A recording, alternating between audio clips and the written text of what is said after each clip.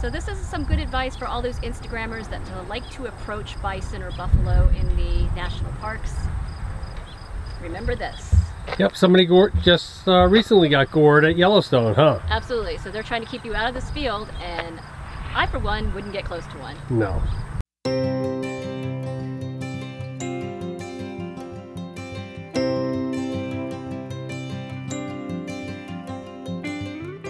Okay, welcome to this week's episode of Luv Subbin. And what have we found? We have found buffalo. Finally, after real buffalo. Yeah, after months and months of looking all over the West. Yep. These are our first buffalo we've seen. And they're alive this time. We're in North Dakota right now. We didn't even see some in Wyoming, and Wyoming has a buffalo on their flag. Exactly. We have cows on our flag in Vermont, and I guarantee you, if you come to Vermont, you'll see a cow. Yes, you will. But in Wyoming, we saw nothing. Nothing. So we're here at a harvest host at the National Buffalo Museum. We're going to learn about buffaloes. We're going to harvest host it. Yep. And check out some of these fine creatures. Yep. From a distance. Absolutely. Plus, I think they also have the world's largest buffalo statue. Yeah, I think it's over there. Yeah, we'll check that out too. This is always an interesting fact to me, and I had learned about this when reading about Custer and knew it, but it just still boggles my mind that there was about 30 million bison on the Great Plains around the 1850s, 1860s, etc.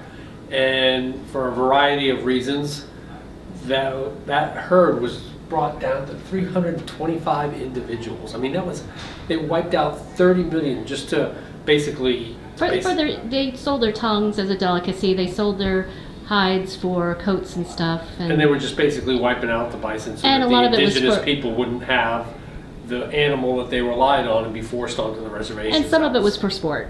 Yeah. And so these, I mean, so yeah, 300 bison. And they say only about 6% now are actually out on public lands roaming around. That's why we didn't see any. And most of them are in private herds for food or for Native Americans on their reservations. So it's kind of like the story of the passenger pigeon, except this one had a happier ending. Barely. I mean, when you think about 325 individuals, that's just about extinct. Yep. But very similar to the passenger pigeon, which was just wiped out by man. Yep. So this map here shows where the buffalo back in the day used to roam all over the United States, and they used to roam as far north as Buffalo, and that's why buffalo gets its name from buffalo. They used to have trails to salt licks there, and that salt was a big commodity in Syracuse and in New York. Interesting. This is an official copy of the Congressional Act that was signed into law in 2016 by President Obama, naming the bison as the official mammal of the United States. As opposed to the American eagle, which is the official bird. I would say so.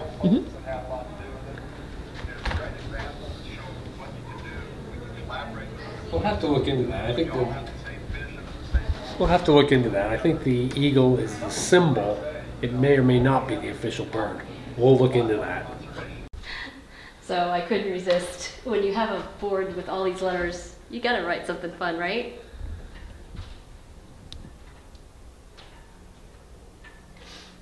Now the question is do I leave it up? What's that? The question is do I leave it up? The question is, do you spell Luv Subbin right? I need another B, don't I? Luv Subbin. Luv Subbin. That's embarrassing. There we go. We won't leave that up.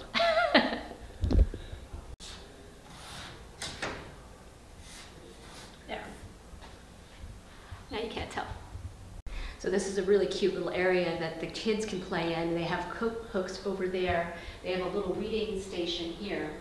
They have a really fun little letter board here that I got to play with. They have games. They have a puppet show place that you can put on your own puppet shows. Oh, cool. Look at all the puppets. How about this one? That's pretty cute. So they have all these different puppets that you can play with. They have additional puppets in here, or maybe just stuffed animals. Let's see. Oh, they're just stuffed animals. And a little area here where you can farm.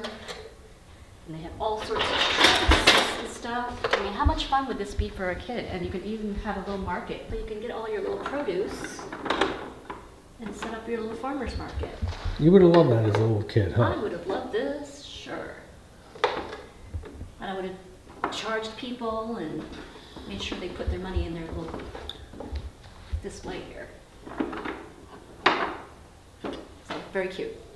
Admission is $8 each, which we did, and we also donated $1 more. Yeah. They asked if we wanted to do so, and we did. So this is really cute.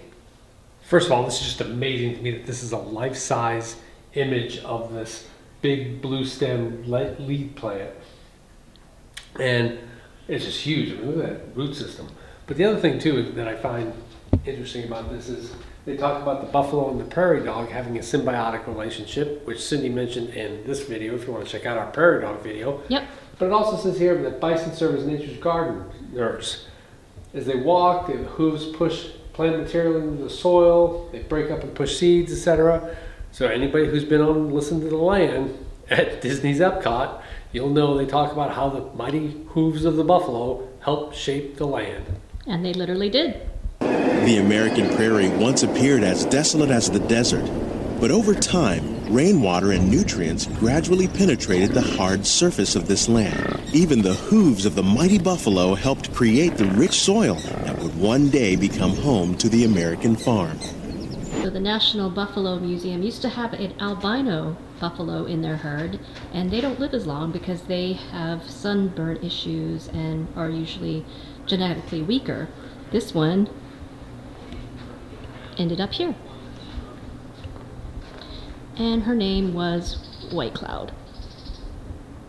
So in case you needed anything buffalo, I think they have you well supplied here. They have the socks, they have all the garments, stuffed animals, stuffed toys, puzzles, you name it, it's buffalo. Except for wings, buffalo wings. Oh, true, buffalo wings, but those are from buffalo. Ooh, look, you can get ground bison. Yeah, if you harvest host here, you can buy something and grill it up tonight. Maybe not grill it, but cook it up in the Cook it on the stove. Yeah. Little prairie dogs like we saw at the state park in Kansas. And we also saw them at Devil's Tower as well. We did. Yeah.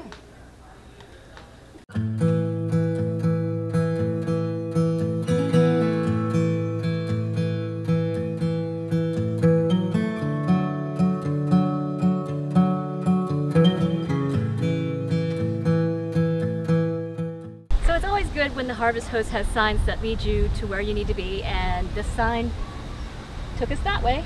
To the Buffalo Museum? To the Buffalo This is Museum. like a little frontier town. Yeah, it is. It's very neat. They have little shops here. They have a general store that has food, beverages, gives souvenirs. Buffalo. Apparently it's the world's largest.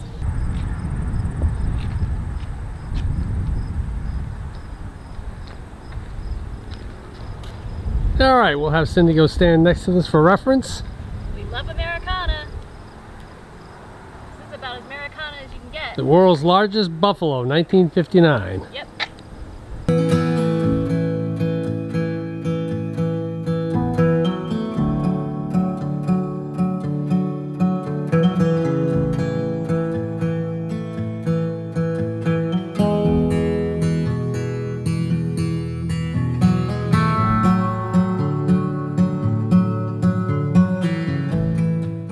So, of course, Louis L'Amour is one of the nation's most famous Western authors. And they did like a little writer shack. I didn't mean really anything of it. My dad loved Louis L'Amour. But he's from Jamestown, North Dakota. It's his hometown. So that's why they have a lot of stuff from Louis L'Amour. And maybe that's going to prompt me to read one of his books next. Yep, you could get a used copy of all his books in the Trading Post. Yep. Which was a collection of just sort of antique stuff. Right.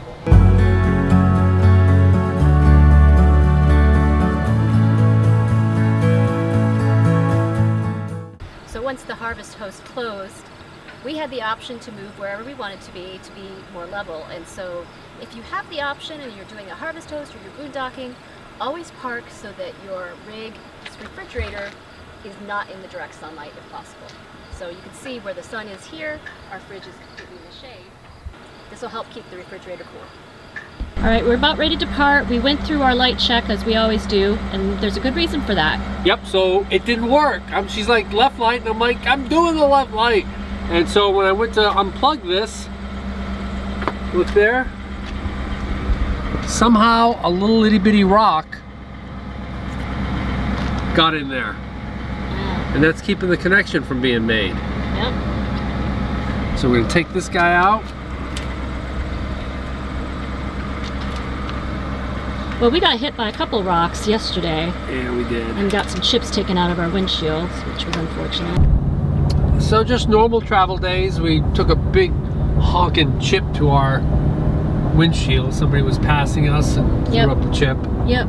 This is the second chip we've gotten in one day. Yeah. I mean, this is insane. It's a big one too. You can see it, like second. Yeah.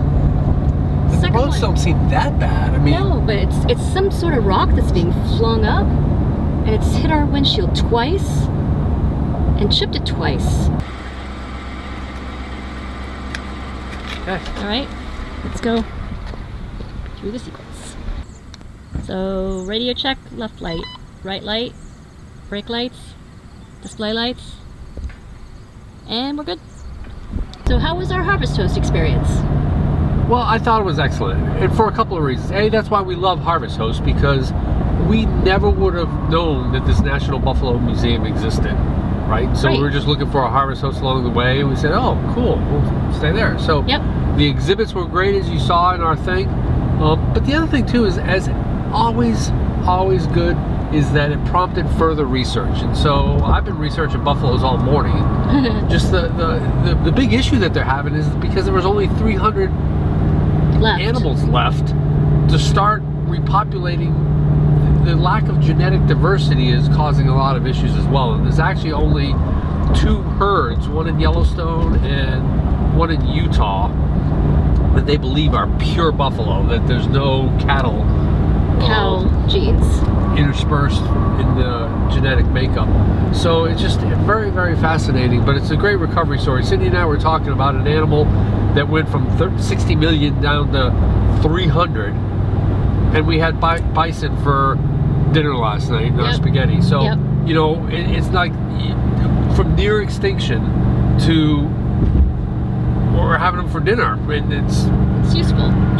So yeah, it was awesome Harvest Host. Again, we're starting to explore more than just the wineries, which is interesting. Yes. So and we've got a nifty little stop on our way. Yeah, we'll see how that works out.